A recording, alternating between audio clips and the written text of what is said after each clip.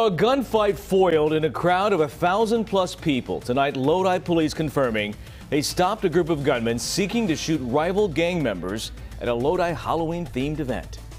Good evening. Thanks for joining us here at 10. I'm Tony Lopez. And I'm Elizabeth Kling. CBS 13 Steve Large is in Lodi with a close call and grateful organizers. Well, this all played out here in downtown Lodi. People gathered shoulder to shoulder, none of them aware of the arrests that may have saved lives. Mostly I'm grateful for Lodi police being so diligent and swift. A real-life scare at the Zombie Walk and Halloween Fair in downtown Lodi. It's like, oh God, you know, this could have been bad. Jason Shalinsky is one of the organizers of the family-friendly event that saw its biggest attendance ever Sunday night, more than 1,000 people. Cell phone video shows the huge crowd dressed in Halloween and zombie attire. And everybody gets dressed up and shows off their costumes and makeup skills and has fun just kind of roaming the streets. As the costumes crowd partied, police got a tip. 4 gunmen were arriving at the event and planned to look for rival gang members to target.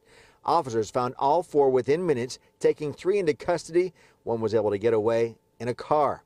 Officers seized a shotgun and a handgun. Anytime you hear of a tip of that nature, you have to get into action, and that's what these guys did. And that's the best result you could hope for. Mayor Mark Chandler says the investigation is not over. The Zombie Walk and Halloween Fair has become a Lodi civic staple over the past decade. Now, this close call with gunmen and gratitude for an anonymous tipster and fast-acting officers preventing a senseless shooting. Everybody's got to be more diligent these days and, you know, keep their eyes open. And if they see something funny, call the police. And Lodi police say the 2 suspects who remain in custody are 18 and 17 years old. A 3rd suspect was also a juvenile and was released at the scene. That 4th suspect remains on the run.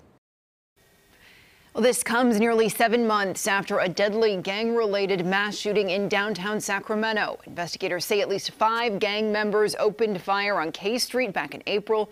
The shooting left 3 innocent people dead, along with 3 of those gang members as well.